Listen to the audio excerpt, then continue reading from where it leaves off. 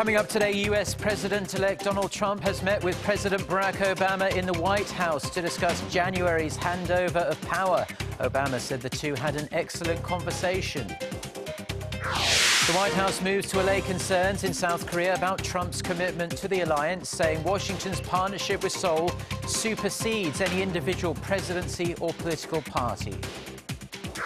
First, in a widely expected move, Korea's central bank holds the key interest rate steady for the fifth straight month at a record low of 1.25%. Stay tuned for these stories and more.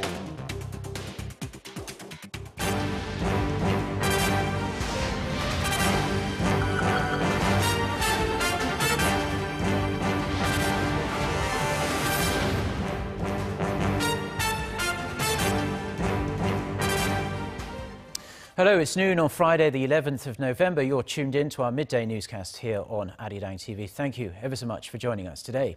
I'm Mark Broom. Our top story this afternoon, U.S. President-elect Donald Trump has met with President Barack Obama to discuss a smooth transition of power. It was the first time the two men have ever met face-to-face. Sitting down at the White House on Thursday, Obama promised to do everything to help his successor succeed. Park Jung-hong starts us off. The 90-minute meeting took place in the Oval Office with no aides in attendance.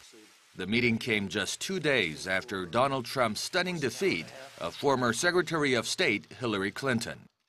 I believe that it is important for all of us, regardless of party and regardless of political preferences, to now come together, work together to deal with the many challenges that we face. Emerging from their talks, Obama told reporters the meeting was, quote, excellent and wide-ranging. President-elect Trump called President Obama, quote, a very good man, and said it was an honor to meet with him. I very much look forward to dealing with the president in the future, including counsel. He explained some of the difficulties, some of the high-flying assets, and some of the really great things that have been achieved. Trump also said the meeting was only supposed to last 10 to 15 minutes, but went much longer than that. He said the two discussed a lot of different situations, some wonderful and some difficult, but he stopped short of elaborating on what those situations were. The president-elect is expected to strip away a number of the Obama administration's initiatives, including the Affordable Care Act and the Iranian nuclear deal. In a press briefing, White House spokesperson Josh Earnest said Trump and Obama did not resolve their differences, but based on their agreement on the need for an effective transition, the meeting was a little less awkward than some might have expected. Park Jung-hong, Arirang News. Now, the United States has reaffirmed that Washington's ironclad commitment to the security of South Korea, one of its biggest Asian allies, will continue to strengthen under the presidency of Donald Trump. The statement out of the Obama-controlled White House came a matter of hours after Trump reaffirmed the alliance during telephone talks with President Park Geun-hye. Lee Min-young reports. The White House has pledged that the United States will strengthen its alliance with South Korea under the Trump administration. White House Press Secretary Josh Earnest said at a briefing this week that there's a Democratic and Republican tradition to strengthen Washington's alliance with South Korea, adding that the decades-long partnership supersedes any individual presidency or political party. Experts in the U.S. agree with the assessment out of the White House. Donald Manzullo, president of the Korea Economic Institute, said at a conference on Thursday that the U.S.-South Korea alliance will remain strong under Trump, saying the relationship between South Korea and the U.S. is unusual and nobody wants to see the quality of it impaired. Trump's victory has cast uncertainty over diplomatic relations between Seoul and Washington as he made a series of controversial remarks during his campaign over U.S. security commitments overseas. The remarks raised concerns that there could be a policy discontinuity in many areas, including North Korea, which requires a strong and united front by South Korea and the U.S.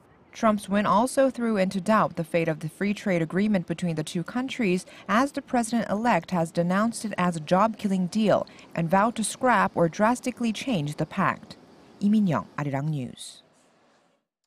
Now, after sending a message of congratulation to Donald Trump on his election victory, French President François Hollande has laid out his concerns.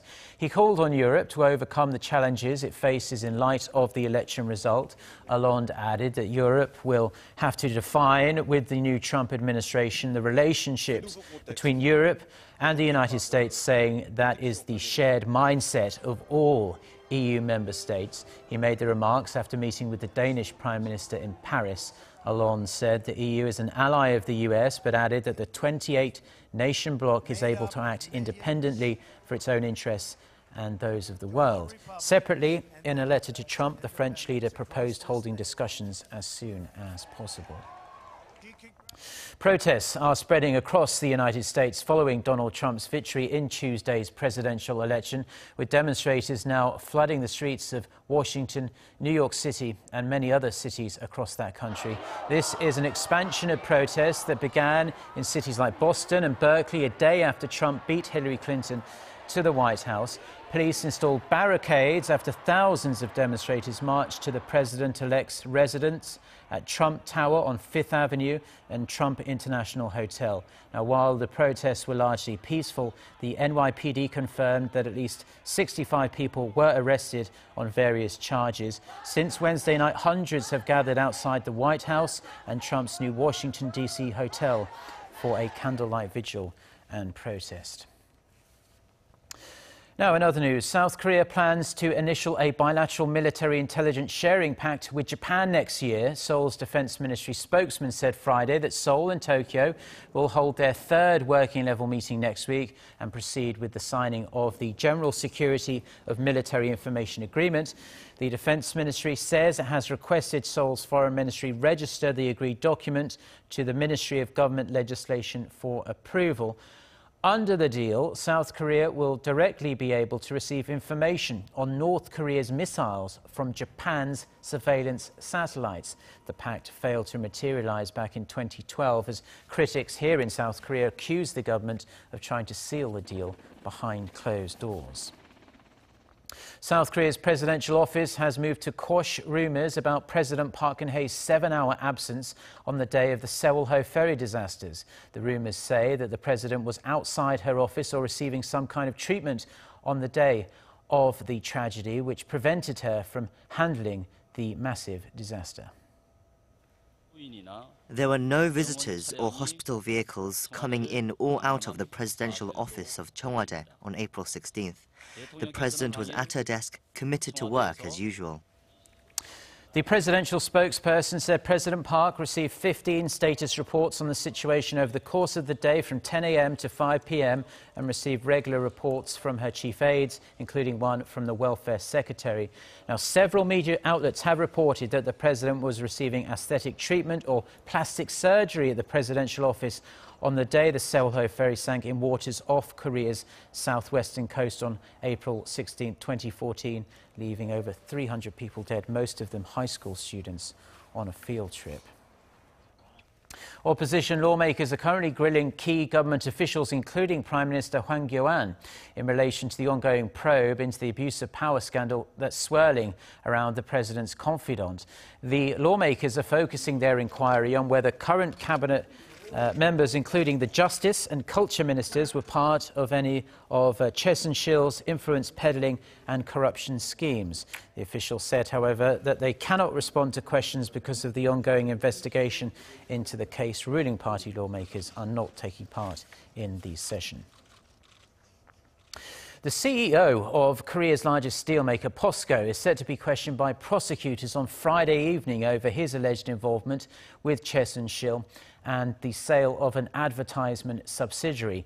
Kwon Oh-jun is the first chief of a major conglomerate to be summoned over matters related to Choi, President Park's former confidant, and the woman at the heart of the power abuse scandal. Prosecutors are looking into the sale of the advertising arm after the ad agency that bought it is said to have come under pressure from one of Choi's associates, Cha Eun-taek, to hand over its shares.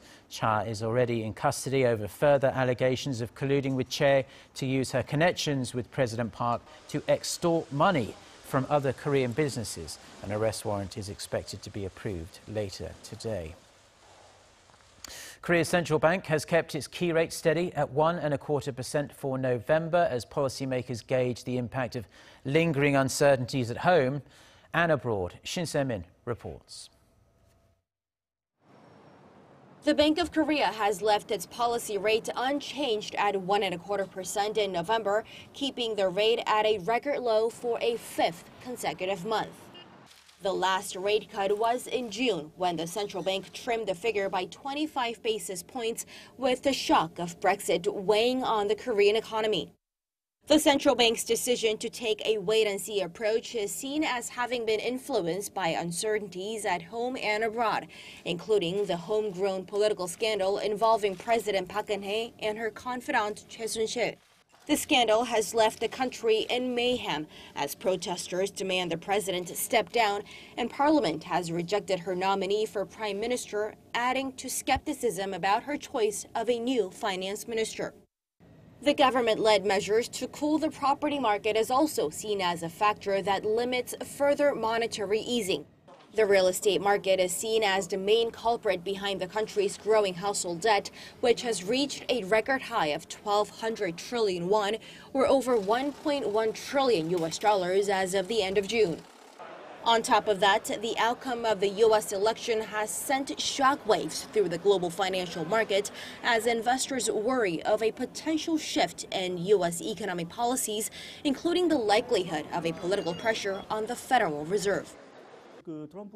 Trump's victory could put a strain on the Federal Reserve's December rate hike scenario, as there is now added skepticism about a possible change in the country's monetary policy. That means other economies' monetary policies, which are heavily reliant on U.S. economic policy, will be impacted based on concerns that the Fed might not raise its rate this year. Market watchers say that with the volatility in the financial markets, Korea's central bank will have to hold off on changing its base rate, at least until stronger economic figures clear the path for the BOK to make its move. Shin Se-min, Arirang News. Now, the South Korean government has vowed to keep close tabs on the financial market following Donald Trump's unexpected presidential victory. Speaking with economy-related officials this morning, Vice Finance Minister Choi Sang-mok said the markets were showing signs of stabilization. Major markets in Asia rebounded on Thursday following overnight gains on Wall Street on Trump's speech calling for unity and an expected pickup in the U.S. economy. The officials, however, did not rule out the possibility of further market volatility given uncertainties over President-elect Trump's policies. They said they would step up monitoring of local and global markets and take stabilization measures if necessary. The Korean government is rolling up its sleeves to reduce fine dust in the country by investing millions of dollars in the development of related technology starting from next year. Kim Ji-yeon with the details. The Korean government has laid out a 7-year plan to reduce fine dust pollution in Korea by fostering advanced technology in the field. Under the plan, the government is seeking to use mid- and long-term research and development funds to spark economic benefits in Korea and abroad. The Ministry of Science, ICT and Future Planning, along with the Environment and Health Ministries, announced a plan on Friday. Together, they will invest more than $36.3 million over 3 years starting in 2017 in the development of related technology and create a ministerial task force on reducing fine dust in Korea. The group will focus on analyzing the toxic components of fine dust, which is particulate matter that's less than 2.5 microns, as well as on finding out how it's formed. If the particles cannot be reduced in size, the government hopes to reduce their toxic elements through innovations in tech development. The technological component of the plan will also be aimed at procuring concentration measures on the fine dust particles in real time. The measurements are currently limited to land and big cities, but will now also include measurements of the air quality at higher altitudes and over the sea. The ministries are also planning to incorporate big data and artificial intelligence technology to improve the accuracy of fine dust forecasts. Through an emissions database, the ministries are hoping to raise accuracy rates from 62% to 75% by 2020 and increase the number of days forecasters can predict air quality levels from 2 days in advance to 7. The plan is part of 9 strategically important projects the government announced in August. Kim Ji-yeon. Arirang News. The United Nations describes the North Korean regime's abuse of human rights as systematic and widespread. To help mobilize global action, to shine a light on the atrocities and hopefully bring about some change, North Korean defectors and experts are urging media outlets around the world to play their part. Oh Soo-young has more. Violations of the most basic human rights are an unfortunate part of life for the vast majority of North Koreans. Not being able to move across regions without bribing guards, my friends disappearing from their homes, I lived in fear, under suppression, but I didn't think these everyday violations of my freedom were anything out of the ordinary. What shed light on the injustice and abuses for 26-year-old Chu Chanyang were radio news reports streaming in from South Korean and US channels. My family would gather early in the morning when the radio signals are strong and listen to the testaments of defectors in the South, how Kim Jong-il lived a life of luxury instead of working every day to supply us with food as the state-run media claimed. I even learned that only North Korea uses a calendar based on the birth of its founder, Kim Il-sung. At a seminar organised by Arirang TV in Seoul, North Korean defectors taught 20 international journalists how the media can expose North Koreans to the outside world and the reality of their lives under the regime. A North Korea expert at the seminar said the international media can also heighten awareness across the world, stirring a global resolve to pressure Pyongyang to end the mistreatment of its people, from censorship and prison camps to torture and sex trafficking. Very significantly, this recognition that, on balance, that crimes against humanity may be being committed in the DPRK is a very important finding for the international community, because it, in a way, imposes a responsibility on all of us as the international community to take action to address the situation. Patrick Hafner, an Austrian reporter, hopes to highlight the plight of the average North Korean through his documentary on the lives of 3 defectors. The human rights situation in the north, we have reports, but it's always hard to get really valuable or credible information out. And I mean, the defectors, they are, I hope, a credible source. With more of these stories told to the world and leaked inside the so-called Hermit Kingdom, defectors and experts alike hope that change is on the horizon for the long-suffering North Korean people. Oh Soo-young, Arirang News.